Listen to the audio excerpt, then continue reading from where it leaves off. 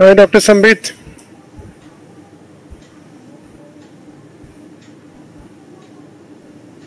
Hello? Hello? Hello? Yeah, Dr. Sambit, can you hear me?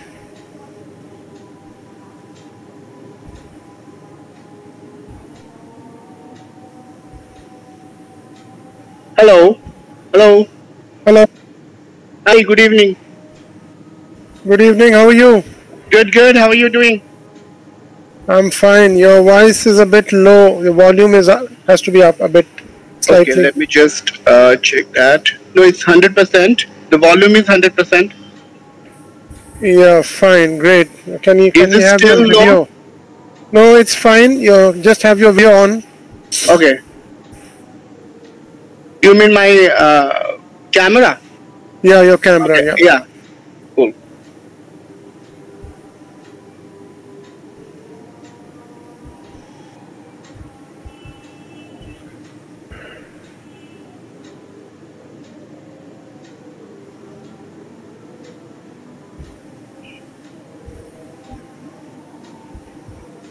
So all set. Should we start?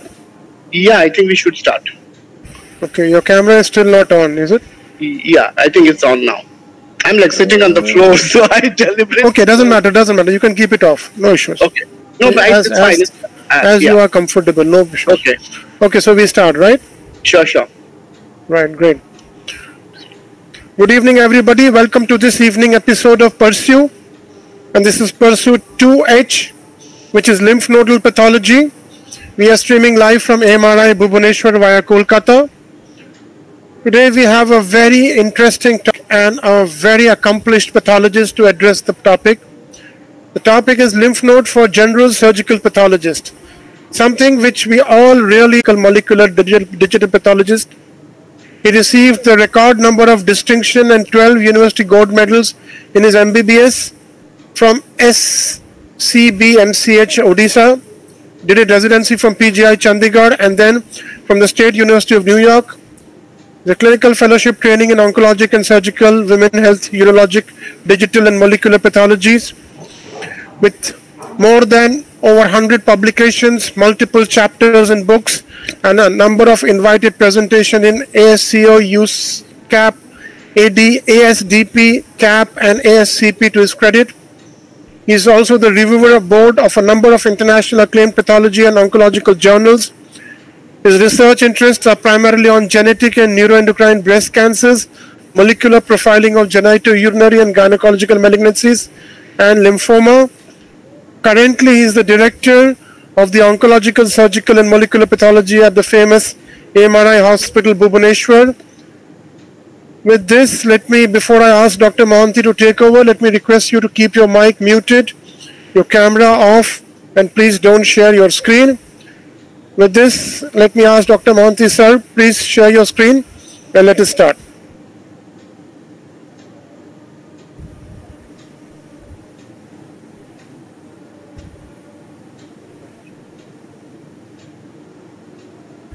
Just press present now and your entire screen.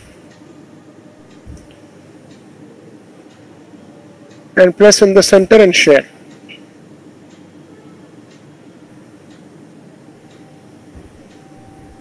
Is my screen visible? I can see your screen. Please make it full screen, please.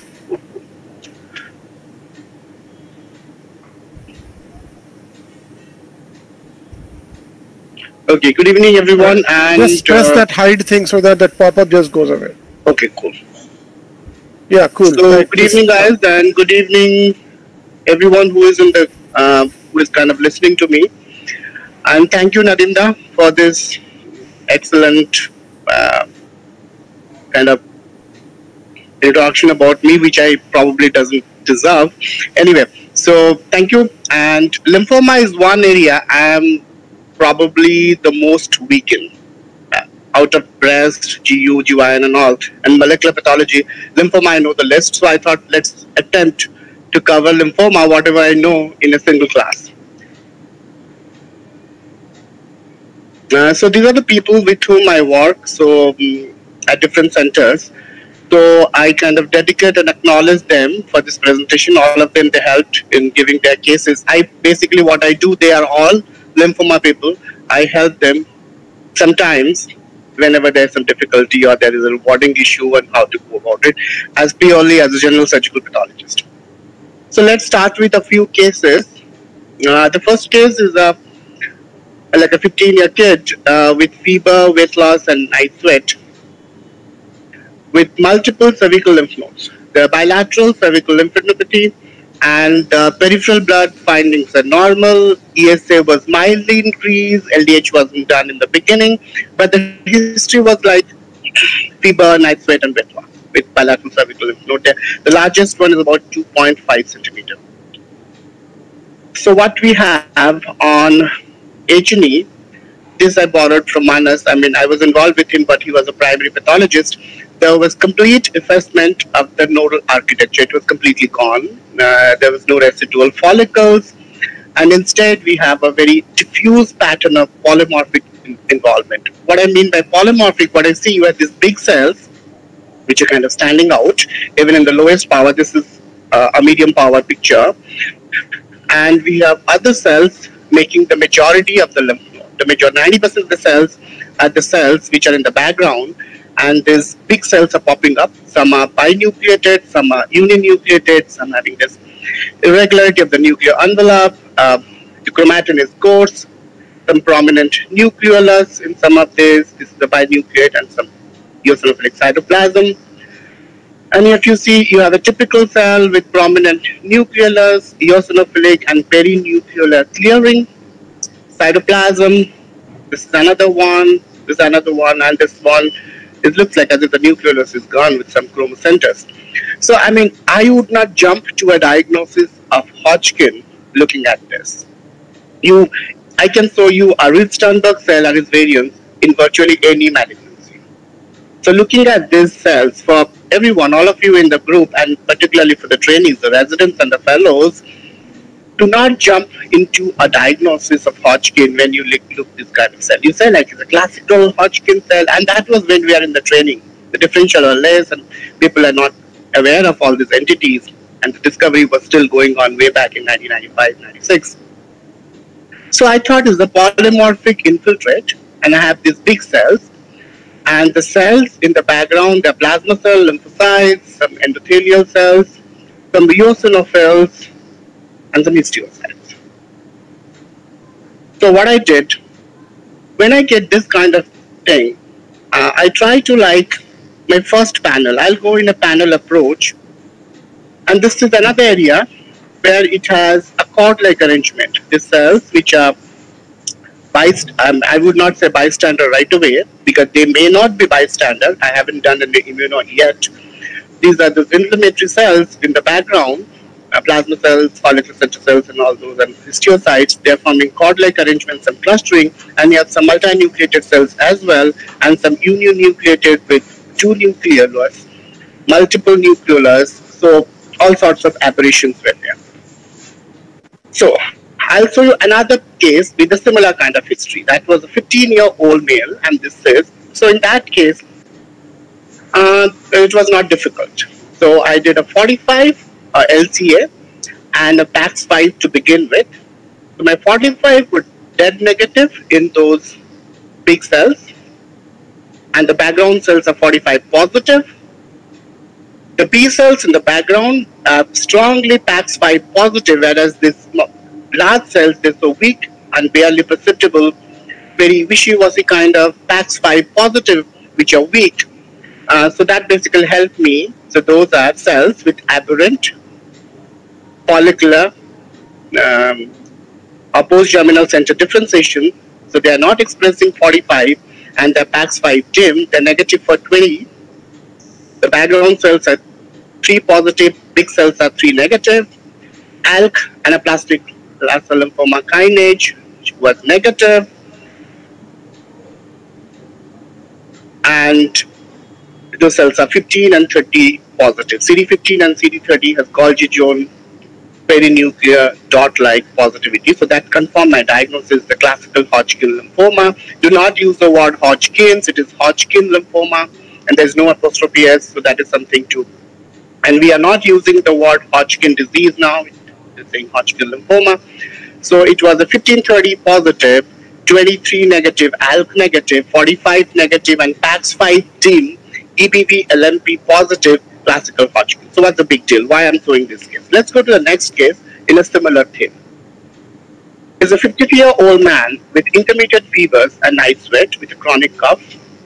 A PET CT showed a enlarged left supraclavicular lymph node, and there was another lesion in the left lobe of the liver with multiple bulky retroperitoneal lymph nodes. Peripheral blood smear were normal, except for anemia, which was again normochromic, no blast, no abnormal cell. So they went ahead and did an excision of the left supraclavicular lymph node in this lymph node.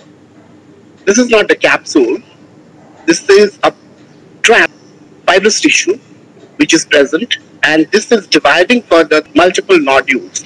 And the varying size nodules. The nodule has a dark periphery and a pale center. And this is the paler nodule. You see these big cells from this part as well, and some small cells. This is more mottled. What I mean by mottled, they have a shades of white and blue, or pink and blue. And this is like a blue area. And again, we have broad bands of fibrosis, which is kind of dissecting out the lymph node into multiple nodules and further dividing the nodules into different small nodules. These large cells, some having hypochromatic nucleus, and this lymphoid tissue. So this is a no-brainer. Again, the same thing. We have, what's the big deal? So we have a lot of these cells. As compared to the last case, here the number of these uninucleated, binucleated, and multinucleated, ugly-looking bigger cells are a lot. And we have some lymphocytes. What is important? When I'm kind of looking at that lymph node, it was an old case, I saw some of these follicles. Like this one is one. And sorry for this scoring mark. And there is another one. There's a fold there. And there is another one. And this is the nodule with those large cell and polymorphic background. So when I look at this, this is something like where the concentric kind of a little pale, tiny center, same thing here, same thing here. So what's going on? I was like more curious about this area, forgetting about this area. So let's see what's happening. This is at a high power. If you see, this is concentric. This is the marginal zone, the mantle. This is the follicular center. The mantle is always dark to remember for the neophytes in pathology. Mantle is the dark concentric area of cells. Marginal zones, they do have clear or eosinophilic cytoplasm. They are polyhedral to polygonal. They are about 2 times the size of mantle cells, and follicle cells are again bigger, they're intermediate. So the periphery is, the marginal zone is pale. Excuse me. Hello? Hello, Doctor. I am actually in the middle of a class. Can I talk to you later? Sure, sir. I just want to get on track. So in the periphery we have, So in the periphery we have this pica cells and center. But look at this center, which kind of, and if you see, this center is pale, and there are some paler cells which are kind of getting into this area. And this is very tightly packed.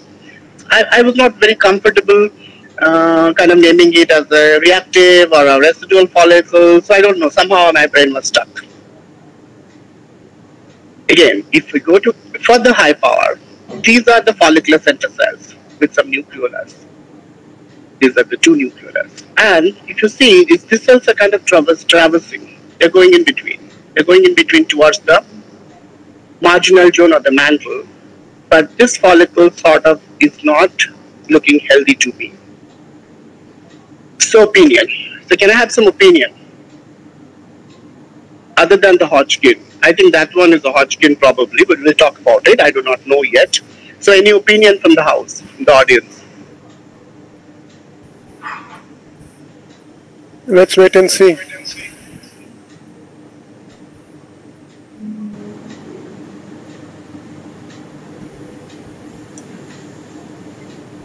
Can it be Castleman just? That's a very good thought, Castleman. But I had only 3 follicles, and to be very honest with you, is it Pulkit? Yes, Pulkit here. Yeah. Hi, Pulkit. So there was only 1 follicle like that, and the other 2 I was kind of more extrapolating, but when I went to high power, I did not see that. And the follicular center, as you said, was not exactly atretic. I did not find any vessel getting into it, but that's definitely a good thought. And do you want to do any stem to kind of know what is the nature of that follicle?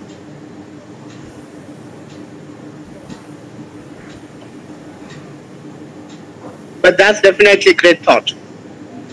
Ulke, do you want to do any stem to kind of chase after that follicle? Yeah, at least 320 BCL2 and CD30.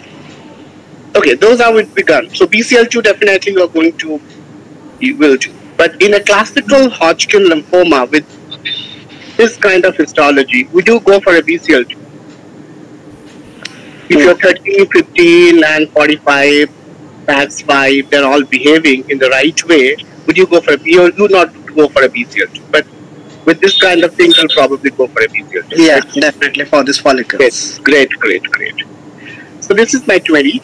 20 was highlighting quite a few cells in this, the big cells and small cells. These are basically, I took this picture from the large cell areas. This is my 3. 3 was staining some of these cells, not up to the tune of 20, but maximally these cells are positive for 30, then 15, then 20, then 3. And some 3 positivity were Golgi zone kind of positivity. And this is the 30, which is again beautiful dot. And this is my 15. This is FACP, which has a heterogeneous kind of staining, some which is kind of completely washed up, some intermediate, some dark, maybe the regular bystander B cells, and some having intermediate kind of staining. Okay. This is my MUM1. This is OCT2. Bob, EMA, and Iber-ish were negative. I did some T-cell antigens here, like 4, 5, 2, 7, and 8. And they showed some sort of positivity, a variable degree range of positivity in those big cells. 20, I just showed you, now I'm focusing on those follicular areas, those 3 follicles. Mainly I'm focusing on this one, the 20 positive, 3, there are few 3 positive cells in the center, but majority are negative. 10 was positive, and BCL2 was high in this. Not this one, this 2.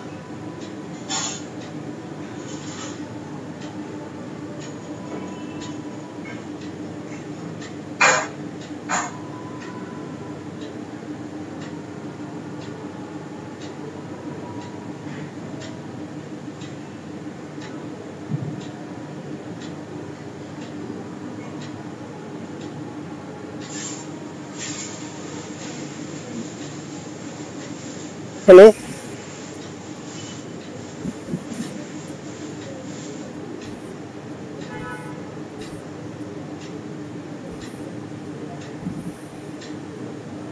Hello?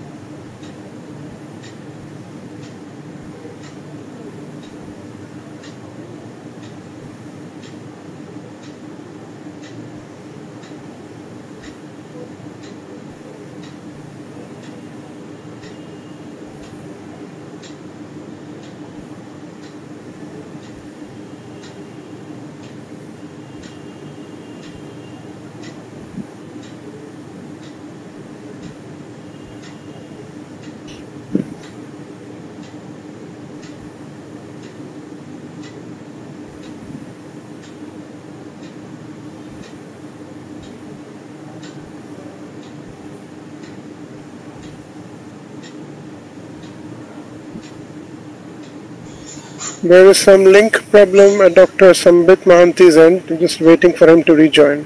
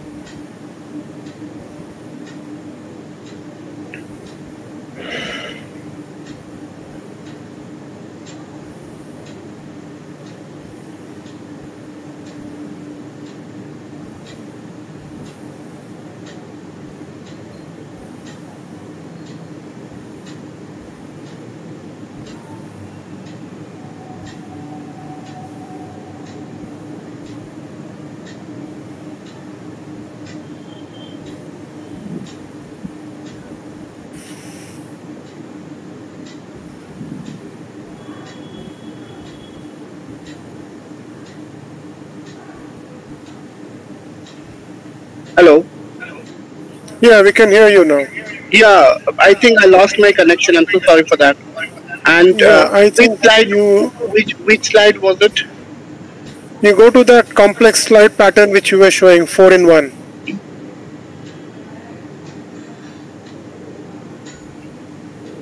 The IHCs? Yeah, the IHC ones. Yeah, just go ahead, go more further up. Yeah, this one. Okay. Yeah. So I'm sorry, guys. Just press hide so that. Yeah, sure. So the big cells, they're positive for T cell antigen, except for CD7. They're positive for 5, 4, 2, and 8, and they're positive for 3 as well. And changing after that nodule or the follicle, the type, the follicle with that concentric thing, is for expressed BCL2 in the center. They're positive for 10 and 20. And the negative stands when the large cells for LCA, ALK, PD1, 7, beta F1, TIA, granozyme, and pancytokeratin.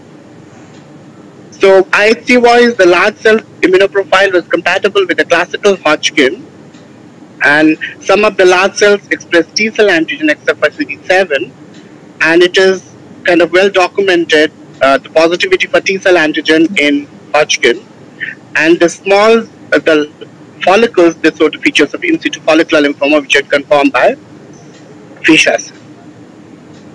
Flow cytometry, so a small population of kappa restricted cells that are positive for 20, 19, 10, and BCL2, and they're negative for CD5. So I would not be wasting my time going much into the flow details.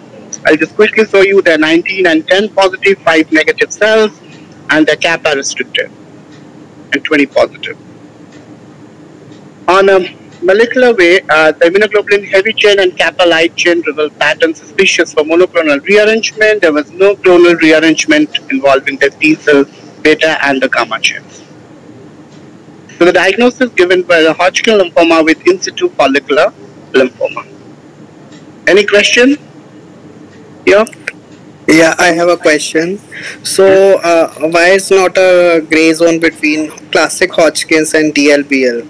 Because MUM1, I think the PAX5 was not weak positive; it was pretty of moderate to strong. I actually deliberately showed that picture. I was deliberately to distract. I put that picture of PAX5 where the big cell staining was the maximum. Majority of the big cells have very weak, wishy-washy kind of staining. This is the only area. I took this picture from this area just to distract everyone, and I'm glad like you asked that question, why it is not a gray zone or why it is not a like a high-grade B-cell lymphoma, which is region T cells and all in the background. Yeah. So deliberately I just, because sometimes in a Hodgkin, though the majority will show this weak or barely perceptible kind of positivity, and some foci we do see PAX5 being little more stronger and comparable to the background B cells. So we tend to call those as these are B cell lymphomas. And here another thing is we have a CD20 positivity. The thing is these cells are 45 negative, though 45 negative B cell lymphoma is well documented. I also did a CD79A in this and a CD19, the both were negative. Okay. Because I did have that question. Is it Vishal? Pulkit, yeah. Exactly the same question. I never thought of a Hodgkin in the first group. I was almost on the verge of signing this case as a gray zone lymphoma. I was not confident enough because at the more and more stain I was doing, and I was like all over the place, and this T cell aberrancy was coming into play. We had the so a lot of things going on in this. 10 was negative, and so that was the story. But this is the only focus which has the maximum PAX5 strength in the entire slide. So I deliberately put, and this focus kind of took 4 days of mine to finalize the case. I was sitting on the case every day before I finalized what to do. Hodgkin was the last in my brain. Okay, great. Let's go to the next one.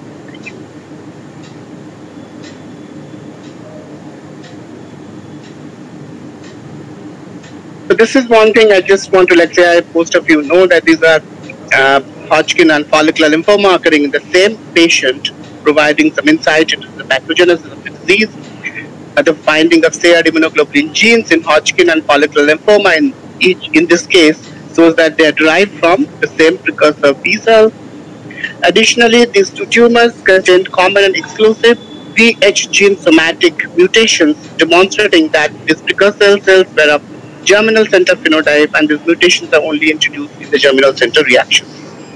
They also showed continuing somatic mutations within the immunoglobulin gene, rather those are somatic rearrangement of the follicular lymphoma, which is typical, and it is likely that the precursor B cells in each case underwent a transforming event that was shared by both the tumors, and when additional transforming events specific to each tumor subsequently occur.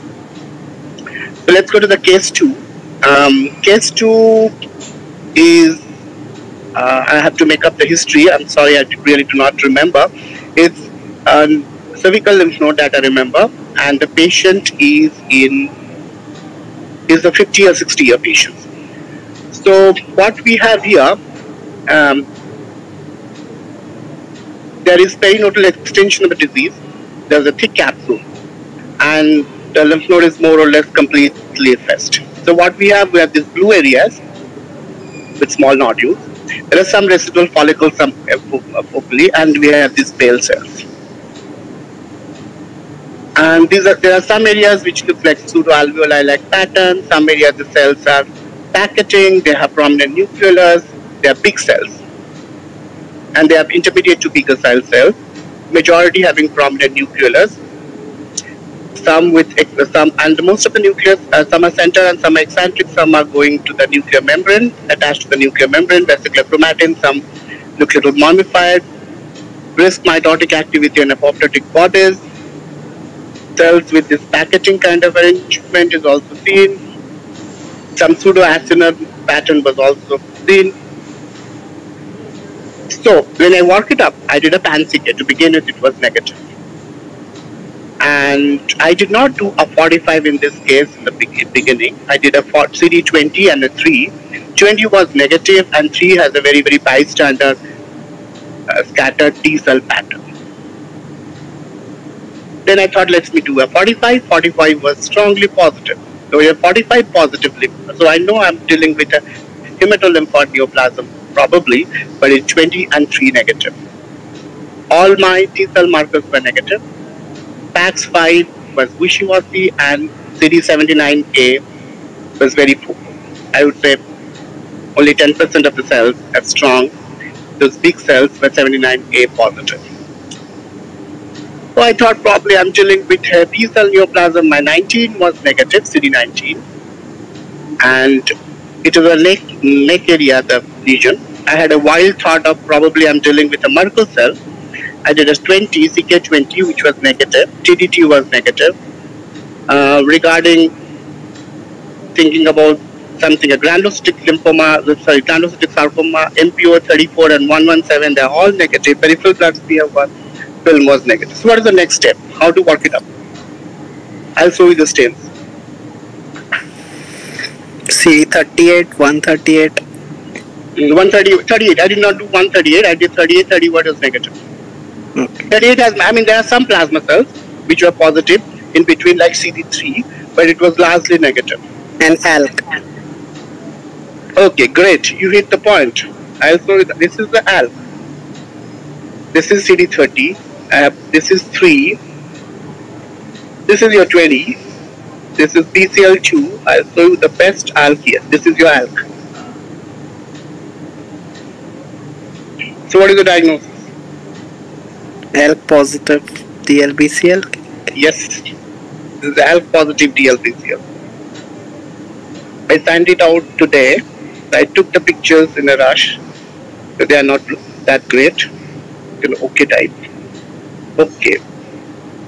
And this is your KI67. So the third case, I will not probably go for the third case in this. I'll go to the next one. Yeah. So it is the 41-year-old male with a swelling and ulceration in the uvula and soft palate. And this is my case slide. This is not from the same case, the similar case. So they look different. So this is the epithelium, the overlying epithelium. What do you have? You have some pending necrosis, some neutrophils, and some nothing spectacular in this part. And here we have an infiltrate. What is more important to the infiltrate is this eosinophilic areas which in between. I kind of give a lot of importance to this area because of ulceration. There is some fibrin and a granulous tissue formation, but in addition to big cells, which is kind of hiding within this infiltrate because it's composed of neutrophils as well, and we have this vascular problem. And same thing, you have neutrophil, nuclear dust, and these cells, some cells having some cytoplasm, moderate, some having little cytoplasm, they're hyperchromatic. These are endothelial cells, the cells with the vesicular nuclei. I would say not vesicular, they're kind of a smudgy nucleus. And this big cell.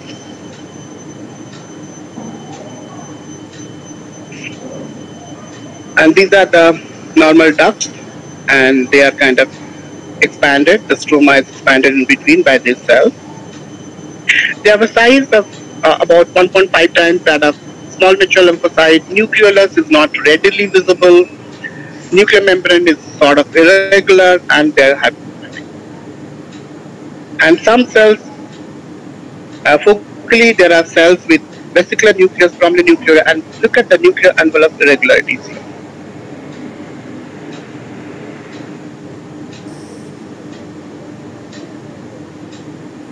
And they are kind of surrounding these normal structures without involving them. Maybe one is going in, but majority are not involved. They are like kind of draping around it with prominent nucleoli and all. They're involving a vessel, artery. This is from another case, not from the same case. So, any thought? NK cell lymphoma? Okay, that's a differential. Anything else? Granulocytic sarcoma. Okay, anything else? Lymphomatoid granulomatosis. Yes, great. Anything else? So you want to work it up, right?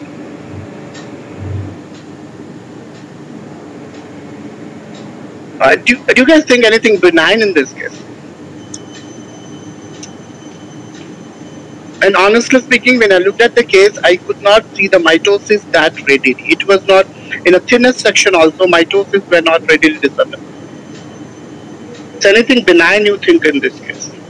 I mean, you all are in the differential, great differential. Vasculitis. Yeah, that's a possibility. Great. Let's see. So this is EBV positive mucocutaneous ulcer types. Cool. Great. So my audience is really brilliant. I'm kind of learning a lot. I'm scared. So this is your 3. The bottom one is 3. The top one is B. 20 and 3. This is your CD2.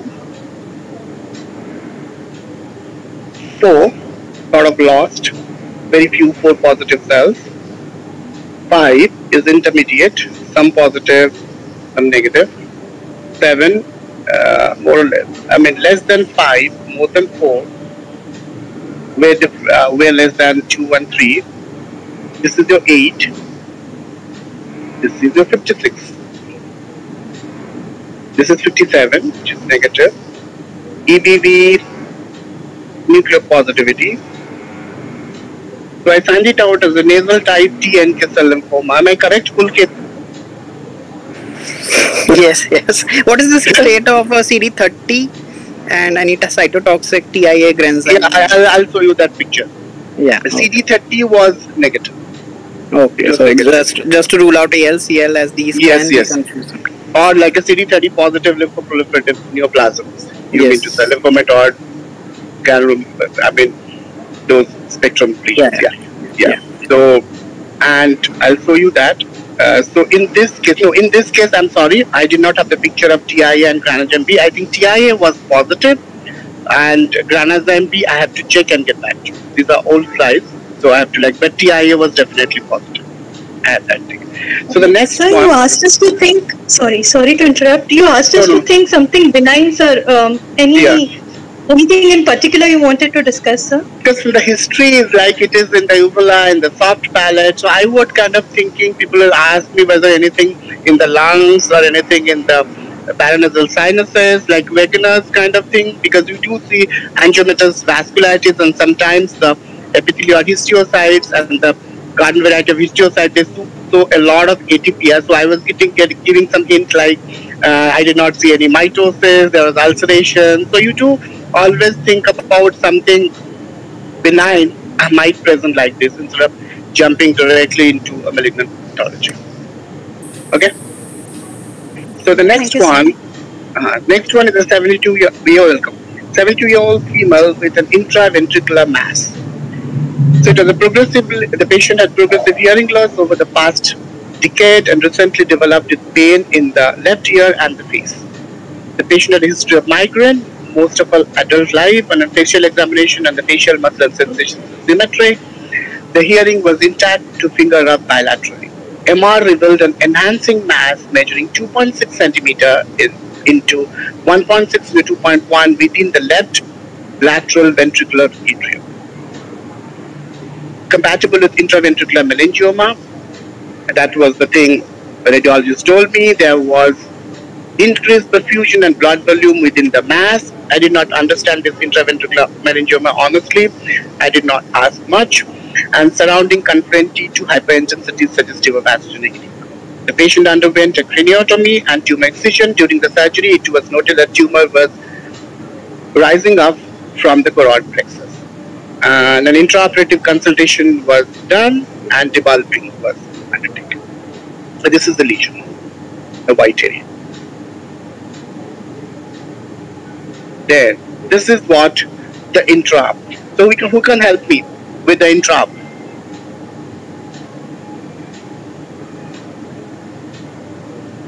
Any residents or fellows in the group? I mean senior resident and residents.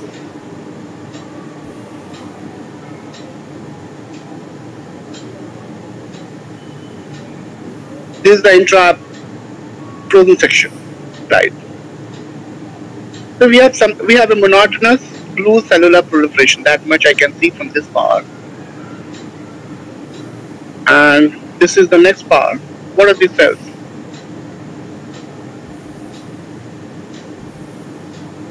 Any resident or fellow?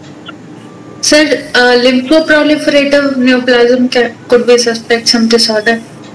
Okay, Silpi, you look at the cells. Do they look? I mean, it looks more like a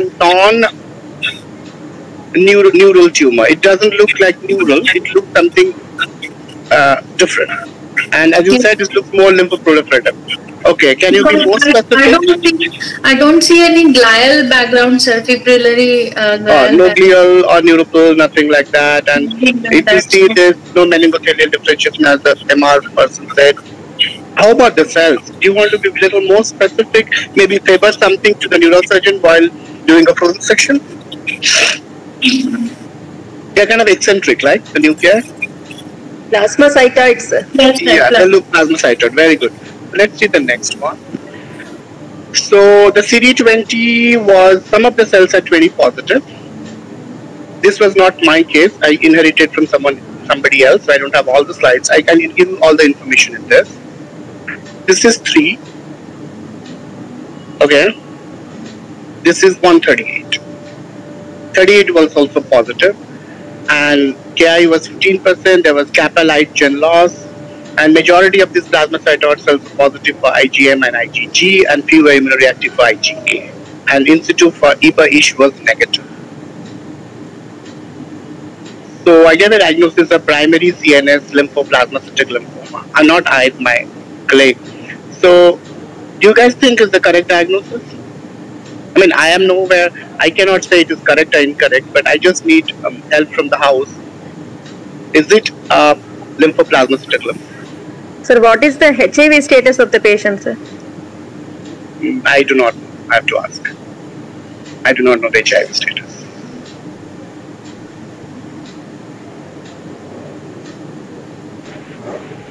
Have you performed MYD88? No, it was an old case, Pulkit. Okay. It was, I guess, 2017, 16 or 17 case.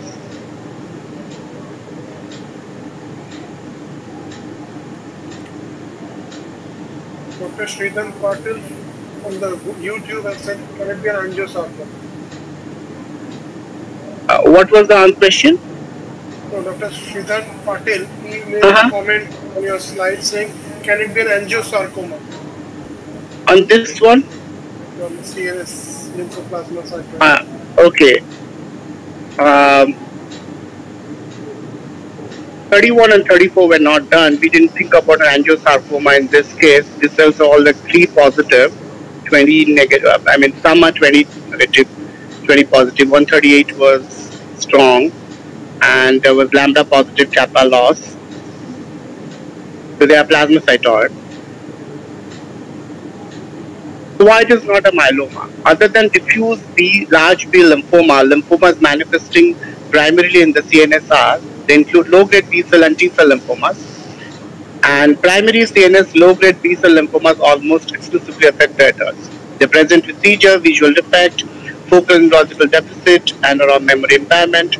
There is no association with immunodeficiency except in rare cases, extranodal marginal zone lymphoma or the mole lymphoma. Primary CNS lymphoplasmacytic lymphomas are even rarer. It is critical to confirm a neoplastic process, not a chronic inflammatory process. This is very important. So we need to get into more and more detail to separate the LPL from other low-grade B-cell lymphomas, including small lymphocytic lymphoma, Moll's lymphoma, and follicular lymphoma. By its definition, LPL does not fulfill the criteria for any of these small B-cell lymphomas which are given below that may have some degree of plasmacytic differentiation. A small lymphocytic, Moll's, follicular, they all can show some degree of plasmacytic differentiation, because the distinction between LPL and these other lymphomas, especially the multi-concept lymphoma, is not always clear-cut. Some cases may need to be diagnosed as small B-cell lymphoma with plasmacytic differentiation, and a differential diagnosis is provided in the report. There are no set guidelines for treatment. The treatment has varied widely and has included complete or partial resection, steroids, radiation, chemo, and combination of this, despite there is little evidence that adjuvant chemo and radiation will increase the chance of cure. The result is not very promising. The treatment is basically aimed at controlling the disease process and prevention of the end organs, and there is no known benefit to early treatment when the presence are asymptomatic or without end organ impairment. So you have like lymphoma experts in our group, so I really need some opinion on this case. I put this case because I needed opinion. It can be that extra osseous plasmacytoma. Why it can't be plasmacytoma just? Exactly, that was my question. Why, for that reason I make this. Why it is just not a plasmacytoma?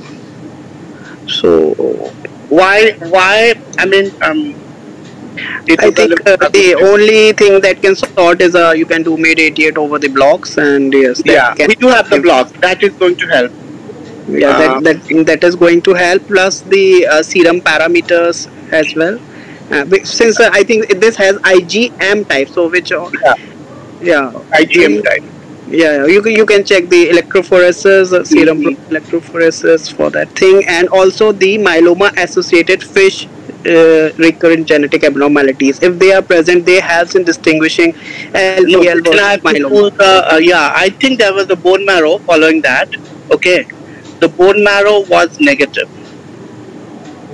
No. We can do. You can do on this section as well. Okay, you mean the fish and the tissue paraffin block? Yeah, I mean definitely. It helps. It sometimes helps us. It helps. You mean you're looking at the all the translocation involving the immunoglobulin heavy chain, and also 11, 14, 14, 16, yes. 13q deletion or 1q gain. 1q gain. Yes. So I mean, we do have that.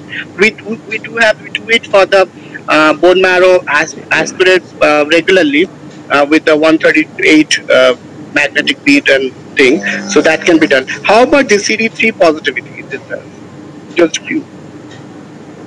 It might be in the background T cells. Many times in low-grade lymphomas, we do see a lot of 3 positivity in the background No, T the cells. cells which are positive, they are all 138 positive and they are like plasmacytoid.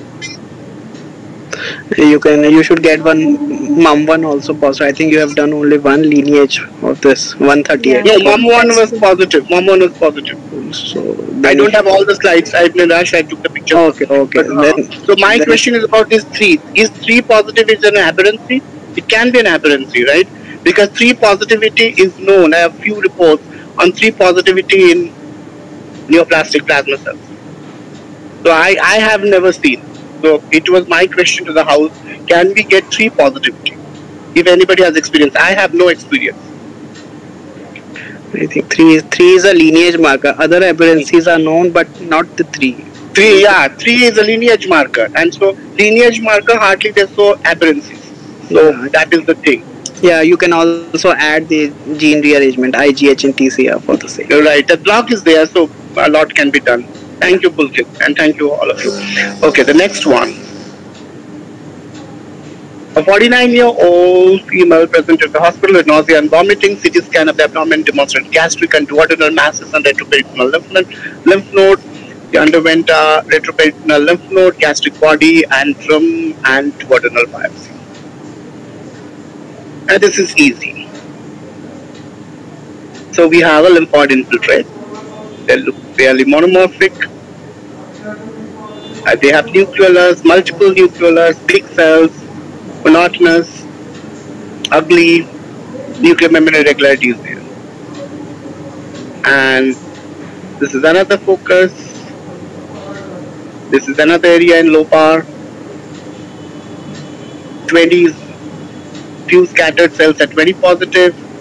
3 again, some are 3 positive, a majority are 3 negative. These are all 45 positive. NPO, those granulocytes with the residual present in the epithelium, they are positive, and some inside the vessels. PAX5 was strong. Nuclear, 79A was positive, 79A. Some cells are 34 positive. Ki67 is about 70%. 10, every single cell is 10, Christmas tree. 99 is positive. TDT positive. So diagnosis. There is no phenotypic aberrancy. It was identified using the stains for 5, 7, 2, 4, 8. The infiltrate was negative for BCL6, cyclin D1, myeloperoxidase, lysozyme 117 and 68. Peripheral blood and bone marrow negative for blast. What is the diagnosis?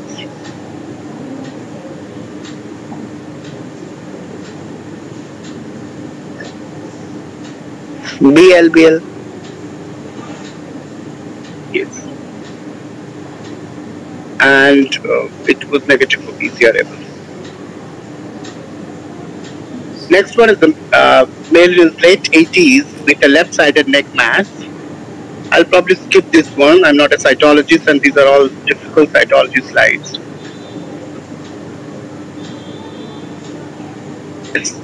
There's a woman in her 80s with a bowel obstruction and presented 2 weeks of intermittent generalized abdominal pain. Symptoms worsened over 48 hours with no bowel movement, severe pain and nausea, vomiting. And patient admitted to the emergency department with abdominal distension and tenderness with obstructive symptoms. A CT scan done at the emergency for a high-grade bowel obstruction secondary to a cecal mass, and the patient underwent an emergency ileocolic resection, and intraoperatively there was an interception at the ileocecal valve. So this is the mass. It's like a polyp. So it was a 5.5 centimeter rubbery tan polypod mass in the ileocecal area, and the cut surfaces they appear to involve the submucosa. This is the muscle here, so it is kind of expanding the submucosa with displacement of the overlying mucosa. It has a fleshy look. The remaining of the terminal ileum colon uninvolved and are grossly normal. So this is the mucosa, this is the muscular mucosae, and this is the lesion. It is kind of going through the muscular mucosae to the lamina propria as well. and it has a little mottled kind of appearance, not very much mottled, but we have nodules, juxtaposed nodules of various sizes, some pale areas and some dark lines going in between here.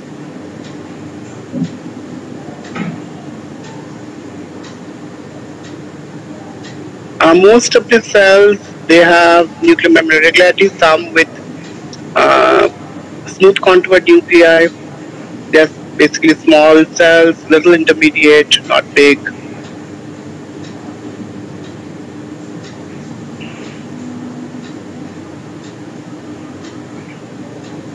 Any thought? What should be our lymphoma? What should be our first panel? CD23, 23, 5, SOX11. You want to do everything in the first go? So generally that is how we are doing. What do you think about, we are living in a resource limited country when the patient have no money to afford the surgery or anything, and we are kind of pouring antibodies. So you want to be a little judicious and spend like 2 days or 3-4 days to come to a diagnosis rather than putting everything in the first day and having issues. I would do a T and a B marker with a Ki67 and a 5 and a 23 to begin with. Okay, let's see. I'm not go over the flow. The flow of this case was different. I mean, we have a kappa light chain restricted B cell population, which are 19 positive, 5 positive, 23 negative, FM7 negative, and 20 with a moderate intensity, which is very important. And the T cell population is heterogeneous. And on IHC, there are 20 positive cells. They are scattered 3 bystander cells, 23 was rare positive, BCL2 positive, BCL6 negative, 10 negative, and KI is about 50%. So what is the next? I mean, I have the liberty to do all the stains, but most of the centers they do not have. We do a lot of stains here. So, I mean, forget about me or where I work, the people coming, they have the money to pay, but most of the places is difficult in our country. So what is the next marker? I think it's safe to go with a cyclin D1 or SOX11 now, with a 10 negative and 23 negative. This is cyclin D1. Scenario. This is your cyclin D1. So they are strongly positive for 20, 5 positive, 10 negative, BCL6 negative, 23 negative, FMC7 positive, 43 positive, BCL2 positive. Nearly all cases explain cyclin D1 and SOX11.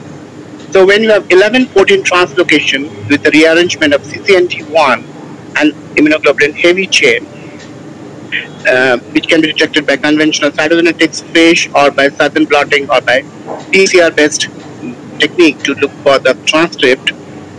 And so this is something I just want to go over with all of you, not with the lymphoma experts. Pulkit, you are like barred from this discussion, so I'm just focusing for others. So the naive B cells, they carry 11-14 translocation. They colonize the mantle zone of the lymphoid follicle, which is just next to the germinal center, and they generate an in situ MCL lesion, that is an in situ mantle cell lymphoma lesion. Most of the mantle cell lymphomas, they evolve from these cells in the marginal zone with no or limited immunoglobulin heavy chain, B somatic rearrangements, and SOX11 expression. The SOX11 overexpression in conventional mantle cell lymphoma may block the cells in a mature B cell stage, preventing their further differentiation through the SOX11, FACP and the lymph regulatory axis. Alternatively, some of the cells with the 11-14 may enter the germinal center and they undergo somatic hypermutation, and they lack SOX11. So some of these mantle cells, they do have their negative, there can be SOX11 negative. So a classic mantle cell will go through a SOX11 positive unmuted cells, whereas with a B cell differentiation block, but the cases which are hypermutated and they can survive through the germinal center, that they become non-nodal leukemic splenic and plasmablast-like MCLs, and they are SOX11 negative. Is it clear? Did I explain properly, Pulkit?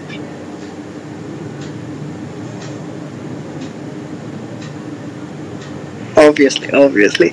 Yeah, only the straight point is when you have a asymptomatic leukocytosis and the flow turns out to be mantle cell lymphoma, then you think of this leukemic non-nodal mantle cell lymphoma, and when there is a nodal involvement, then it's a nodal type with SOX11 positivity. Because the second one in the bottom is more of a flow cytometric disease. You got it in the... Yeah, it is just like a CLL thing. It's a CLL thing. And the top one is a nodal thing. So the bottom one is a non-nodal leukemic pattern of disease, and otherwise it's more of a lymphoma type disease. So now coming to the next one is the area of women referred to the hospital because of acute deterioration of memory and orientation with a weakness in the left leg. She developed severe neuropsychiatric deficit, auditory and visual hallucinations. Past medical history was uneventful. MRs was atypical. Small number of patchy periventricular lesions and small areas of abnormally increased T2 signal intensity in the temporal occipital region of the right hemisphere. Electroencephalograms showed impairment of the vigilance with subcortical disturbances. No stenosis of the cerebral vessels were evident by Doppler and duplex. Cerebrospinal fluid evidence of breakdown in the integrity of the blood-brain barrier with elevated protein and slight pleocytosis. No skin changes. Clinically, a viral encephalitis was suspected. The patient was hospitalized and developed thrombosis, died of massive pulmonary thromboemboli. Autopsy revealed a slight edema of the cerebrum without macroscopically detectable foci. This is the brain. What are these structures? This was from my thesis. This case is not from my thesis, but I saw this when I was doing my thesis, my dissertation during my MD. So what are these structures?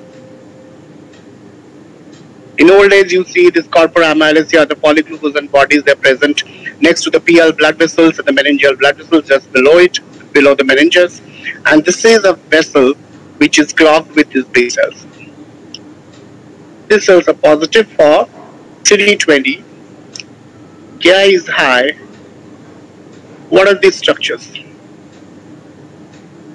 This is not from this case. This case had these things, but this is from my thesis, age-old thesis from 1999. So what are these structures? Who can see what are these structures? This is the space of Walker Robin, and we have this vessel with some eosinophilic material, the old patient, and we have the star-like structures in the parenchyma, in the gray matter. These are amyloid plaques, and this is congophilic substance which is deposited next to the amyloid, next to the vessel, and these are all the beta amyloid state. So this patient had, and this patient also had amyloid-like material surrounding the thing. So it's an angiotropic lymphoma with cerebrovascular amyloidosis. So we found cerebrovascular beta amyloidosis is a small parenchymal bleed that might be contributed to the clinical course of these patients, while some other lymphomas such as myeloma are known to be accompanied by pathologic production of amyloid, not reported till date when we saw this case in DLBCL or angiotropic lymphomas. Therefore, it is likely that the patient present lymphoma and the cerebrovascular amyloidosis are coincidental finding without a specific pathogenic connection. Given the elevated susceptibility of these vessels, which are more fragile and they tend to rupture, the presence of cerebral angiopathy, amyloid angiopathy in patients with angiotropic lymphoma could increase the incidence of parenchymal microbleeds and exacerbate and complicate the CNS manifestations of these patients. I'll do this. So this one, the last one I'll do. Then we'll finish the 60-year-old women with the multiple subcortical infarct. The white area, subcortical infarcts in a 60-year-old woman.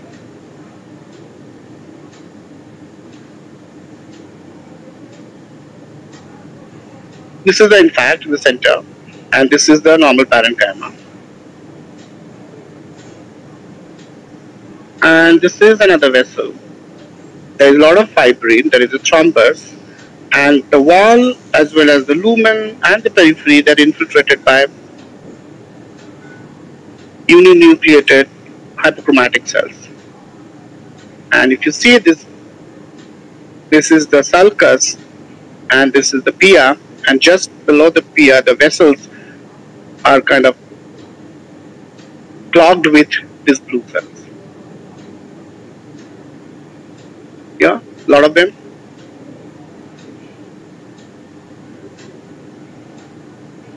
Irregular nuclear membrane, convolutions, heterogeneity in their size. There's some small, some big.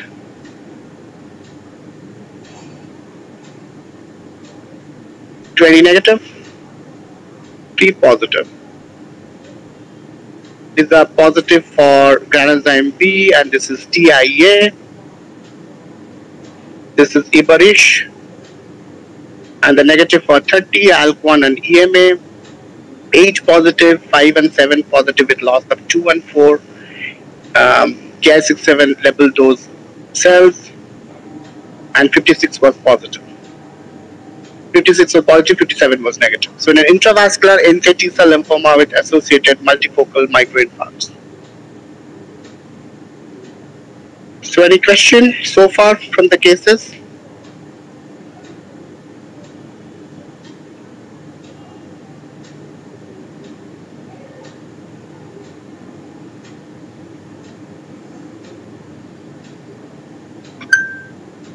Was blood picture available in the last case just to rule out aggressive NK cell leukemia?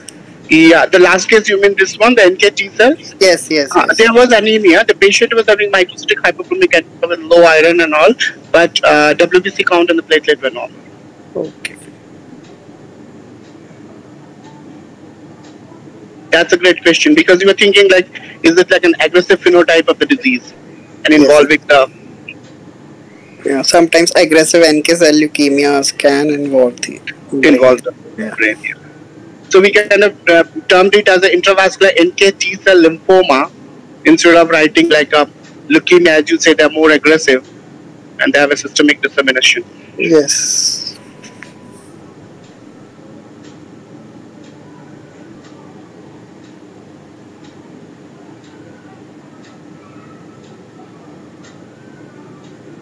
I kind of pulled a lot of cases, but it's kind of impossible to go over everything, and because there will be a lot of hodgepodge, then because we need to like understand and do things, thought probably I'll do like 8 or 10 cases, and maybe subsequently we can do more.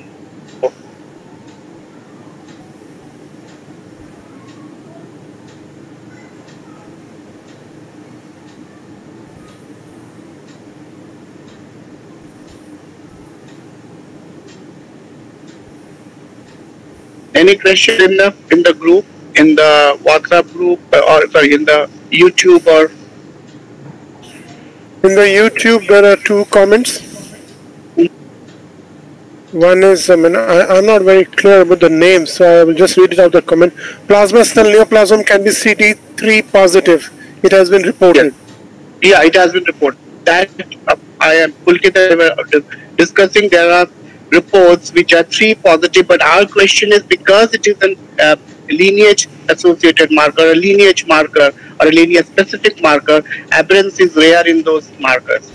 So basically, we do not have another comment in this particular case was, what about the c-mix status? That I have to check.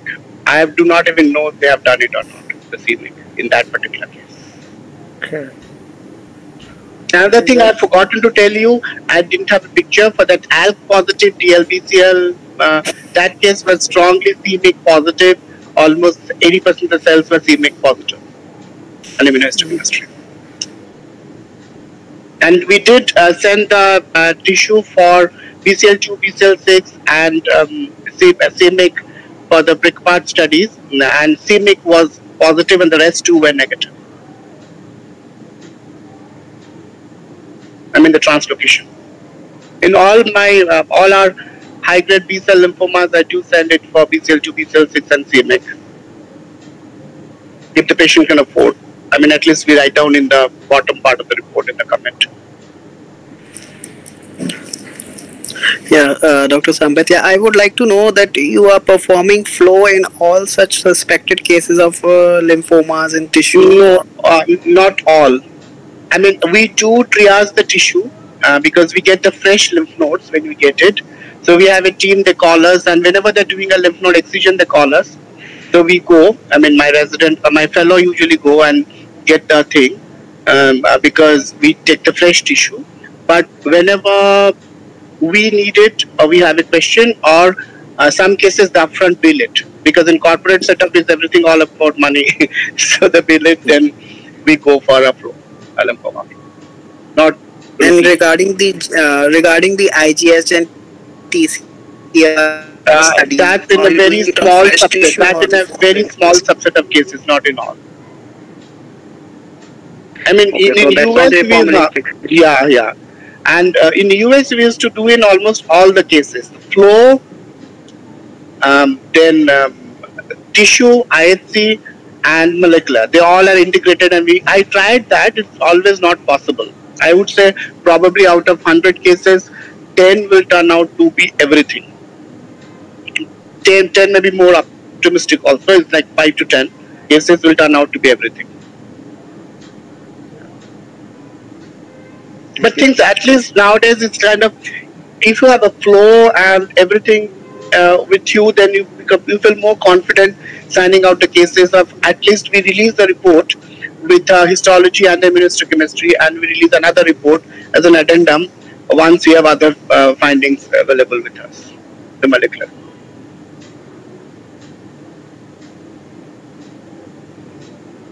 There is another comment with the same doctor says mantle cell lymphoma in this case.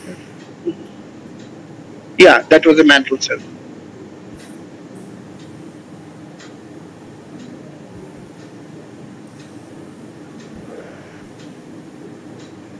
Very, very nice cases. Brilliant.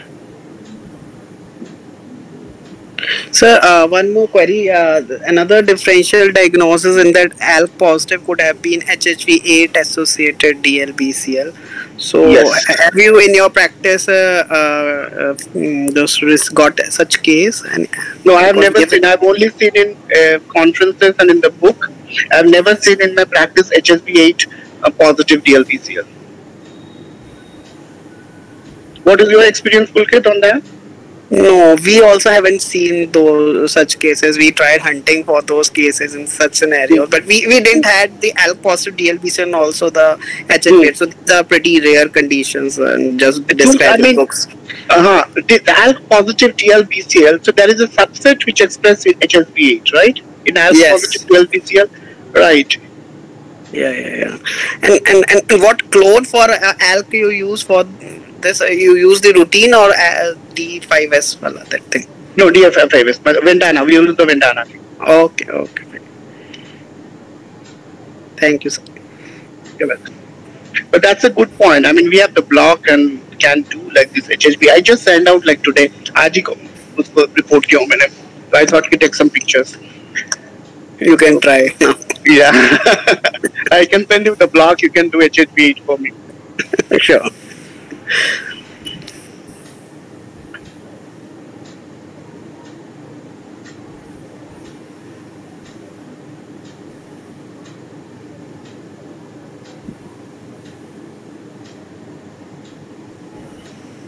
Lymphoma is a huge topic, and I mean there's so many cases and a lot of like everything is becoming so complex in every organ system, and lymphoma is the most complicated area. I feel the more and more you read, you are like lost. But the thing is, basic morphology is very important. I mean, the reactive lymph node. I did not put any reactive lymph node today. The reactive lymph node is the most common, I mean, the difficult area, and the second is diagnosing something on a core biopsy which is not uniform. If you have a uniform cell population in core biopsy, it is little easier. I would not say it is very, very easy. But if you have a heterogeneous population in a core biopsy, it is like a nightmare. And giving a heroic diagnosis of lymphoma in a core biopsy is difficult. Once we have a big lymph node, it's probably not a big deal.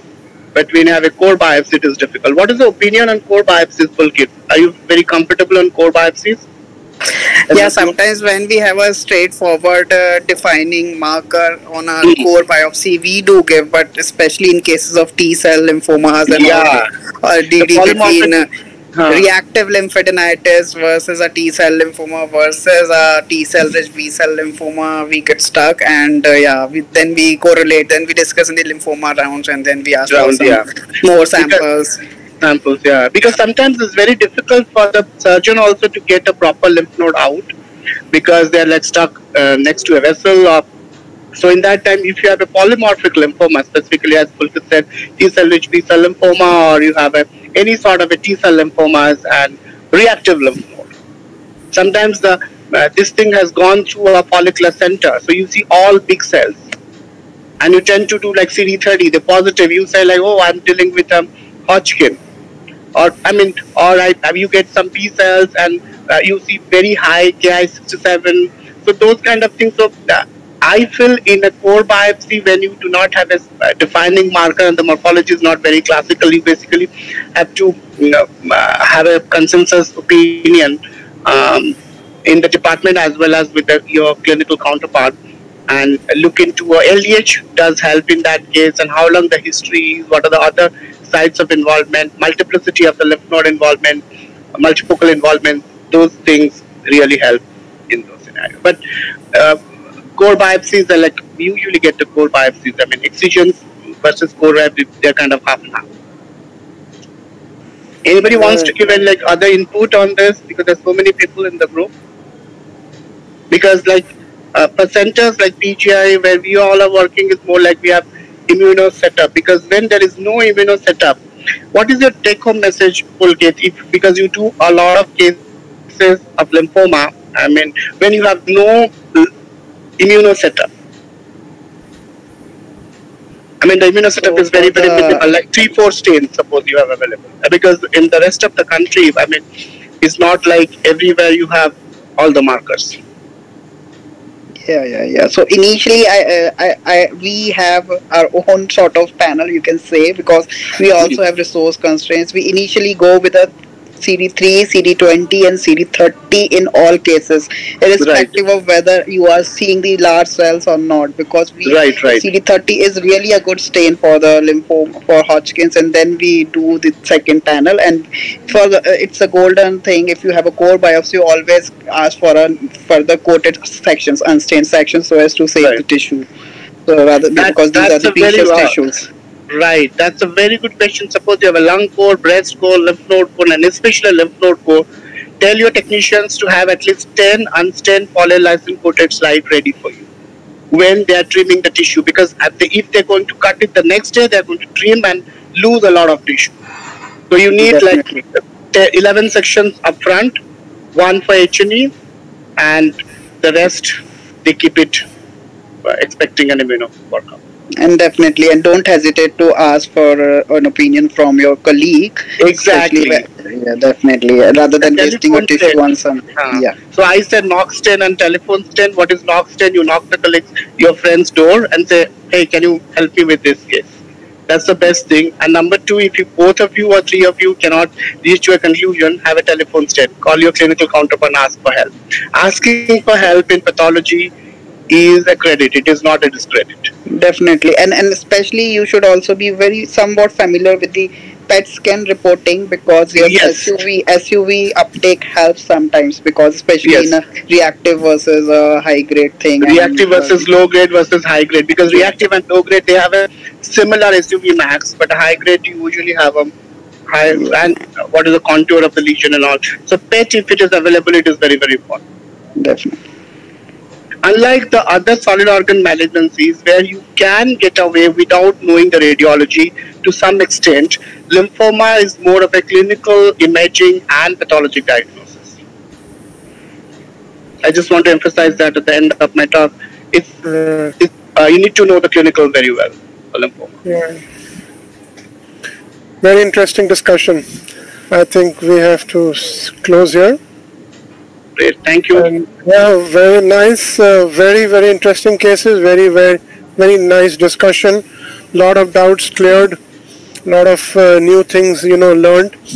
And we have a very nice panel, and I can see some of the people who will be coming in to talk. Dr. Pulkit has a talk on the differential diagnosis of Hodgkin's lymphoma, specifically the RS cell, next month.